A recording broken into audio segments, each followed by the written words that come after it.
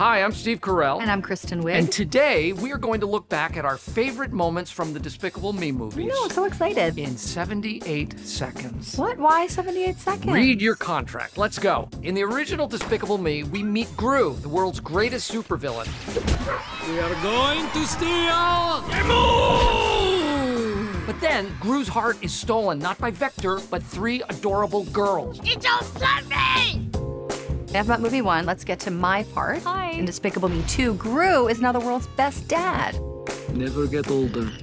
So, there he is, up to no good, and bam! Lucy comes along and kidnaps Well, him. I mean, she has her reason. Yeah, Lucy recruits Gru into the anti-villain league, and they work together to save the world.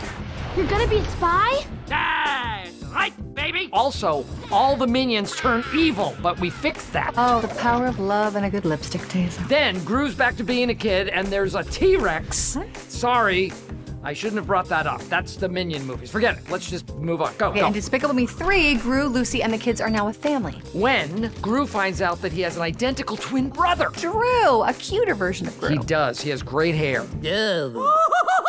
Okay, on to Despicable Me 4. Okay, now Gru and Lucy are the proud parents of a new baby, Gru Jr., who just hates his dad. And Gru's old rivalry with the villain Maxime Le Mal causes the whole family to have to go into hiding. I'm coming for my revenge, Gru!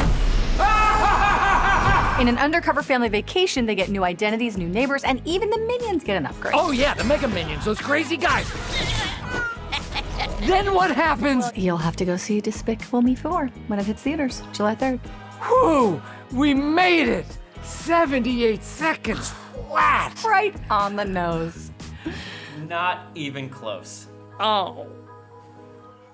There you go.